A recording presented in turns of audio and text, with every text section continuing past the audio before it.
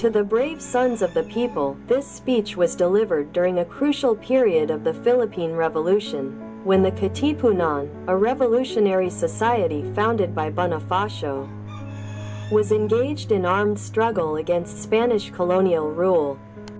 The speech is significant because it rallied the Katipuneros to fight for their freedom.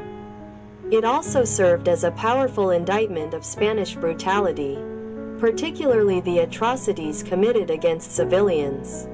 Bonifacio's words fueled the revolutionary spirit and helped to solidify the Katipunan's position as a leading force in the fight for independence. Highlights of the speech of Andres Bonifacio to the brave sons of the people.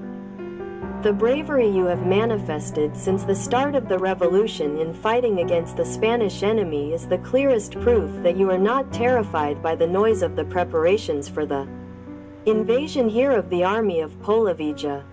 That army, in a short span of time, has demonstrated marked cowardice and base conduct by torturing and killing multitudes of our non-combatant people.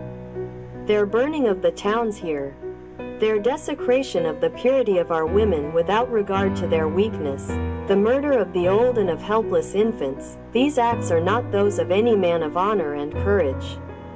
They cry out for vengeance and justice.